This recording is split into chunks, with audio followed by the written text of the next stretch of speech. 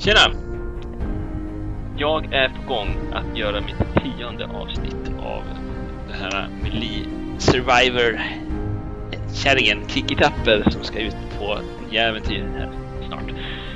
Jag såg någonting som jag blev riktigt irriterad på faktiskt. Det här M-et här på mina loads.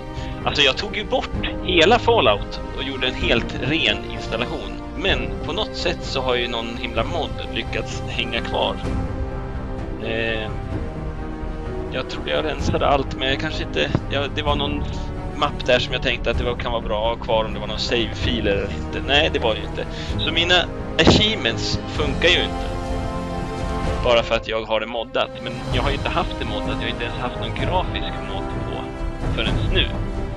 Jag ska sätta igång ett 10:e avsnitt här alldeles strax. Men så jag tänker det.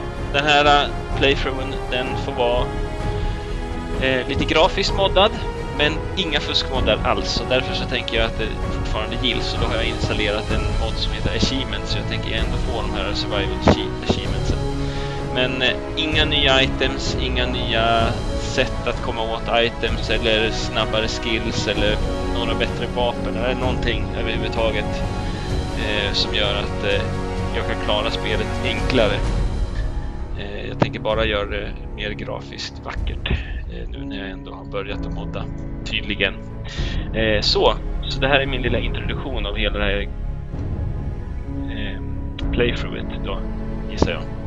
Som ni ser så har jag redan kommit 12,5 timme in i spelet. Så det känns ju kul.